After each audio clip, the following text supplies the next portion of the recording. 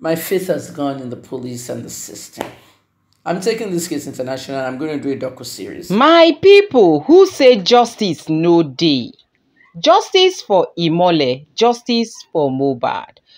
Another one, e don come o. This time around, na Kemi Olunloyo. She don come out say she go carry this Mohbad case enter foreign media. Omo guys, it's cause for celebration because I know to say anything wey make this matter enter foreign media, omo, the justice is so sure going to come to play. Now, justice, now we dey ask. Justice is what we seek. Justice is what we beg for. And justice is what we shall get by the special grace of God. No justice, no peace. Anyhow, where justice won't take come, we no know, but God go provide way for justice. Say Mohbad no go just buy, make in case just finish like that. Guys, make we gather here from Kemi Olunloyo as she take talk am live and direct. Make una no forget to share this video. Make una share am. Make other people too come chook mouth for inside this matter, whether they buy into wetin Kemi talk for inside this very update. Let's go there, guys. And I say too, Kemi Olunloyo, sir, Dr. Kemi, and today is the 17th of May, 2024. I'm very tired. We were awake more than 8 p.m. anymore. We're 3 hours ahead of all of you. And I'm just like really exhausted. When she live video, Lali Facebook. I mean, the first 30 minutes, I'm journey throughout. And we are booming, trolling me and all that, wasting my time. Anytime, I have no fucking time for all this nonsense. Or mohbad mo fẹ́ sọ̀rọ̀ nípa ọ̀rọ̀ autopsy mohbad. What's about boy Yorùbá? So Jay, it will be trenches to Alori Street, typical Mohbad fan in street ones. Tell boy English and mo share video phone. Because once you retire and I don't really speak in English anymore. I'm gonna learn Yoruba. Reading and writing is very hard. I mean, I just cannot get it. The same thing with soccer. So basically, I'm trying. Okay, I'm sorry Yoruba better than anybody. I got story about autopsy mohbad. From the beginning, Kini Musafoyi. She Musafoyi be Musafoyi on my cover up Casey all the way to the end. Fala no my botch Casey up. Sherry Casey Fala no Shepelu Nedun Oko in 2021. He lost that one. Or a money case, he lost that one. Because Kolo right strategies. Adegoke case, I want you credit here for that, but it's not really the credit. Okay? Oriyami Amzat will make casing happen. And this one. Mohbad case. Ofia where she lawyer, but will area away in the courtroom. First thing, she won't back court order so that journalists won't be in the courtroom. The public is allowed in the courtroom, but not journalists. She be much videos upon videos. When much archive. At the end of the day, what I tell you, on my suffering was the cause of death for Mohbad, or on my blame him or nurse, or on my blame him or drug to one system. Well, they actually said they could not figure it out because she election in terms of who were inconclusive. Election Kolilina, this is somebody's life.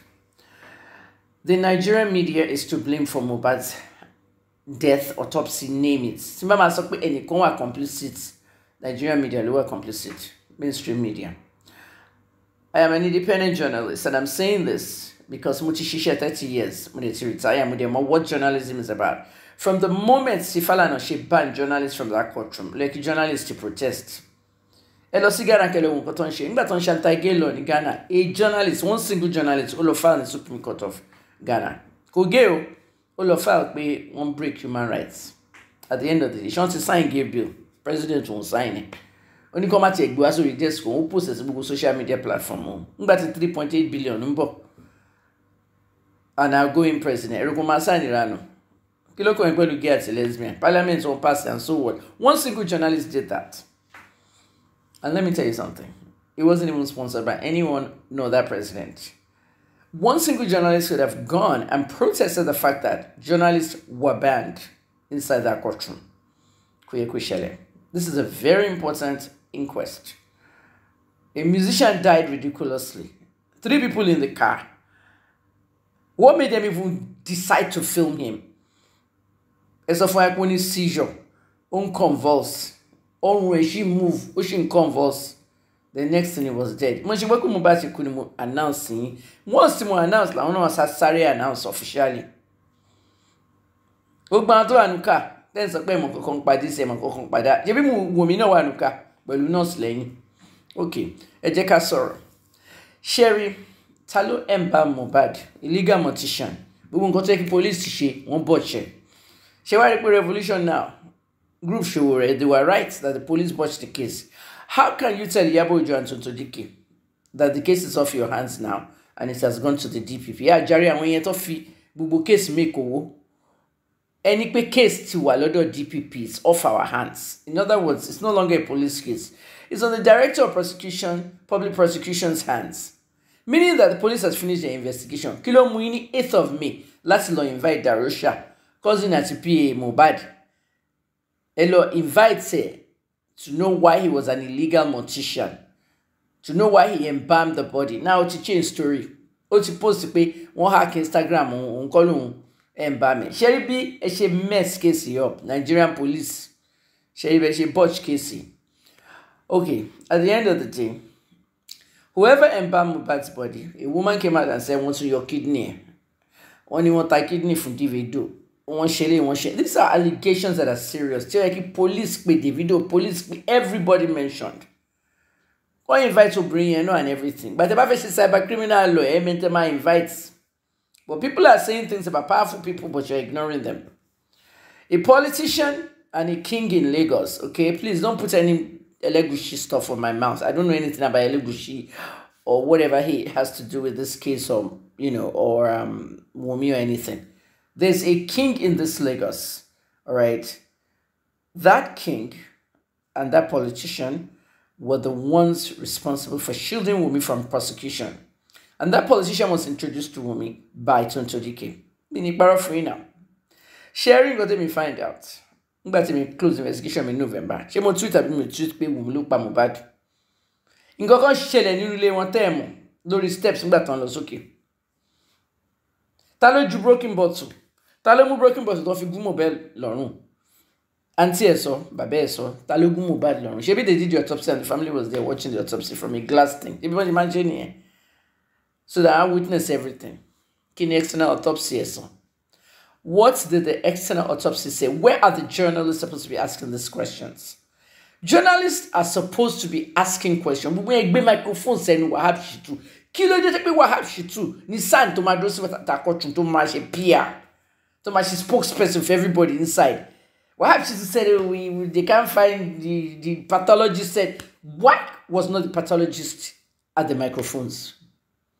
If the pathologist testified in psychology, should be media surrender. It just exclude media, and nobody in the media did anything to counter these people and ask them for transparency.